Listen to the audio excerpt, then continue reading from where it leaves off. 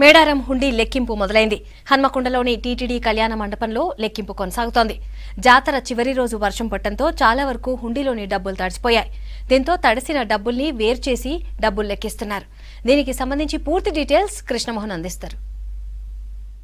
మేడారం మహాజాతర సందర్భంగా భక్తులు సమర్పించిన కానుకల లెక్కింపు మొదలైంది. కట్టుదిట్టమైన భద్రత మధ్య హన్మకొండలోని టీటీడీ బోర్డు కళ్యాణ మండపంలో ఈ కౌంటింగ్ సంబంధం జరుగుతుంది. కౌంటింగ్ ఇటు దేవాదాయ శాఖ అధికారులు, అదేవిధంగా స్వచ్ఛంద సంస్థలకు సంబంధించిన ప్రతినిధులు వీళ్ళ సహాయంతో ఈ కౌంటింగ్ జరుగుతుంది. అయితే ప్రస్తుతం కౌంటింగ్ సంబంధించిన చూస్తే కొంత ఆలస్యం అయ్యే అవకాశం కనిపిస్తుంది. ఎందుకంటే జాతర చివరి రోజు భారీ వర్షం కావడం, ఈ హుండీలన్నీ చాలా వరకు తడిసిపోవడం, నోట్లు అమ్మవాళ్ళకి సంబంధించిన మొక్కుల్లో ప్రధానంగా బెల్లం బంగారంగా పిలుస్తారు. అదేవిధంగా వివిధ రకాల ముడుపులు, ఒడి బియ్యం, ఇలా అనేకమైనటువంటి రకాల మొక్కులు చెల్లిస్తారు. ఇవన్నీ వర్షంలో తడిసిపోవడం, అదేవిధంగా నోట్లు కూడా తడిసిపోయాయి. వాటన్నిటిని వేరు చేసి కౌంటింగ్ చేస్తున్నారు. ప్రస్తుతం ఈ కౌంటింగ్ సంబంధించిన పర్యవేక్షిస్తున్న అధికారి సునీత ఉన్నారు, ఆమెతో మాట్లాడదాం. కౌంటింగ్ సంబంధించి మొత్తం ఎన్ని హుండీలు ఉన్నాయి, ఇప్పుడు మొదటి రోజు ఎన్ని హుండీలను ఓపెన్ చేస్తున్నారు? మేడారం సమ్మక్క సార్లమ్మ జాతరకు సంబంధించి 494 హుండీల్ని ఏర్పాటు చేయడం జరిగిందండి. జాతర అనంతరం కూడాను 494 హుండీల్ని బందోబస్తు తోటి మన మేడారం నుంచి వరంగల్లోని కళ్యాణ మండపం టీటీడీ కళ్యాణ మండపంకి తీసుకొచ్చి బందోబస్తుగా సీల్ చేయడం జరిగింది. ఈ రోజున హుండీ కౌంటింగ్ ప్రారంభించడం జరిగింది. దేవాదాయ శాఖ అడిషనల్ కమిషనర్ గారు, డిప్యూటీ కమిషనర్ గారు మరియు ములుగు ఆర్డీఓ గారి సమక్షంలో సీల్ ఓపెన్ చేసి హుండీ కౌంటింగ్ ను ప్రారంభించడం జరిగింది. అయితే హుండీలకు సంబంధించి ఈసారి చూస్తే వర్షం పడింది, తర్వాత ఇప్పటికే బెల్లం లాంటి వాటితోటి కూడా తడిసిపోయి ఉన్నది. అయితే ఈ నోట్లు కూడా తడిసిపోయే అవకాశం ఉంది. అయితే ఆర్బీఐ రూల్స్ ప్రకారం కలర్స్ మారినా లేకపోతే ఇవన్నీ కూడా ఉంటాయి. దీన్ని ఎట్లా షార్ట్అవుట్ చేశారు? ఇది జాతర చివరి రోజున అనుకోకుండా వచ్చినటువంటి వర్షం కారణంగా కొన్ని హుండీలు మీరు అన్నట్టుగా తడవడం జరిగిందండి. దీనికి సంబంధించి ప్రత్యేకంగా ఆ హుండీలను ముందే ఐడెంటిఫై చేసి ఆ హుండీలనే ముందు ఓపెన్ చేయడం జరిగింది. దీనికి సంబంధించి బ్యాంకు వాళ్ల సహకారంతో అవి కలర్ చేంజ్ అవ్వకుండా, తర్వాత ఎలాగా చినిగిపోకుండా ఉండే విధంగా చూసి వాటిని క్లీన్ చేసి కౌంటింగ్ చేయడం జరుగుతుందండి. దీనికి సంబంధించి సిబ్బందిని కూడా ప్రత్యేకంగా తీసుకోవడం జరిగింది. కౌంటింగ్ సంబంధించినటువంటి నోట్లు కావచ్చు, వీటన్నిటిని ఏ రోజుకు ఆ రోజు ఎలా భద్రపరుస్తారు?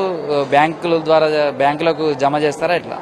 ముందు దేవాదాయ సిబ్బంది మరియు వాలంటీర్స్ తోటి కౌంటింగ్ చేయించి సెకండరీగా బ్యాంక్ వాళ్ళు కూడాను డబుల్ చెక్ చేసుకుంటారండి. ఆ విధంగా చేసుకున్న తర్వాత వాళ్ళు ఇక్కడనే అమౌంట్ తీసుకొని వెళ్లడం జరుగుతుంది. ఏ రోజు ఆ రోజు మనం బ్యాంక్ వాళ్ళకి ఈవినింగ్ అవర్స్ లో హ్యాండ్ ఓవర్ చేయడం జరుగుతుంది. మొత్తంగా ఈ కౌంటింగ్ సంబంధించిన ప్రక్రియలో ఎంతమంది సిబ్బంది పాల్గొంటున్నారు? ఎన్ని రోజులు ఈ కౌంటింగ్ జరిగే అవకాశం ఉందనుకుంటున్నారు? దేవాదాయ శాఖ నుంచి 200 మందిని రాష్ట్రంలోని వివిధ జిల్లాల నుంచి డిప్యుటేషన్ వేయడం జరిగింది. అదేవిధంగా వరంగల్లోని వాలంటీర్స్, సత్యసేవా సమితి వాళ్ళు కూడాను ఒక 100 మెంబర్స్, అప్రాక్సిమేట్ గా 300 మెంబర్స్ కూడాను ఈ కౌంటింగ్ లో పాల్గొనడం జరుగుతుందండి. ఇది వారం రోజుల్లో పూర్తి చేయాలి అని చెప్పేసి అనుకోవడం జరుగుతుంది. అటు ఇటుగా అంటే వర్షం కారణంగా తడవడము, వీటన్నిటి కారణాల వల్ల కొంచెం 1 or 2 days లేట్ అయ్యే అవకాశం ఉండొచ్చు. మొత్తం మీదుగా ఒక 10 రోజుల్లో కౌంటింగ్ పూర్తవుతుందని అనుకుంటున్నాం. లాస్ట్ టైం జాతర చూస్తే 10 కోట్ల వరకు కూడా ఆదాయం వచ్చింది. ఈసారి ఎంత ఆదాయం వచ్చే అవకాశం ఉందని అంచనా వేస్తుంది?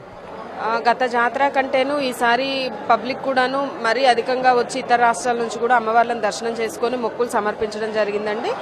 గత సంవత్సరం 10 కోట్ల వరకు వచ్చింది. ఈ సంవత్సరం 15 కోట్ల వరకు అంచనా వేయడం జరుగుతుందండి. అది ఎంతవరకు వస్తుంది అనేది ఇక కౌంటింగ్ తర్వాత మనకి ఒక క్లారిఫికేషన్. 15 crores అయితే అనుకుంటున్నాము. కౌంటింగ్ సందర్భంగా భద్రతకు సంబంధించినటువంటి ఎట్లాంటి ఏర్పాట్లు చేశారు? ఎట్లాంటి ప్రికాషన్స్ తీసుకున్నారు?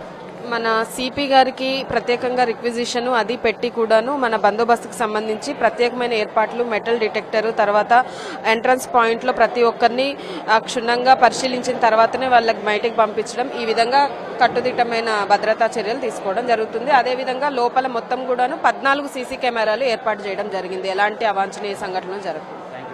ప్రస్తుతం కౌంటింగ్ సంబంధించిన ప్రక్రియ జరుగుతుంది. అయితే తడిసిన హుండీలు ఏవైతే ఉన్నాయో వాటిని లెక్కింపు చేస్తున్నారు. అంటే మనం 1990 నుంచి చూస్తే 34,000 అప్పుడు హుండీకి సంబంధించిన ఆదాయం వచ్చింది. ప్రతి జాతరకు ఆదాయం పెరుగుతూనే వస్తుంది. జాతరకు అది ఇప్పుడు కోట్లలోకి చేరుకుంది. లాస్ట్ జాతరకు సంబంధించి 10.5 కోట్ల వరకు కూడా ఆదాయం వచ్చింది. ఈసారి హుండీ ద్వారా కానుకల రూపంలో అమ్మవారికి సంబంధించి దాదాపు 15 కోట్ల వరకు కూడా ఆదాయం వచ్చే అవకాశం ఉందని అధికారులు అంచనా వేస్తున్నారు. ఈసారి వారం రోజుల్లోనే పూర్తి చేస్తామంటున్నారు. మరోవైపు తడిచినటువంటి హుండీలు కూడా ఉన్నాయి. ఇవన్నీ చూస్తే కొంత జాతర కౌంటింగ్ హుండీల కౌంటింగ్ కూడా కొంత ఆలస్యమయ్యే అవకాశం ఉందనేది మాత్రం స్పష్టంగా తెలుస్తూనే ఉంది. కెమెరామెన్ క్రాంతి కుమార్తో కృష్ణమోహన్, V6 న్యూస్, హన్మకొండ నుంచి.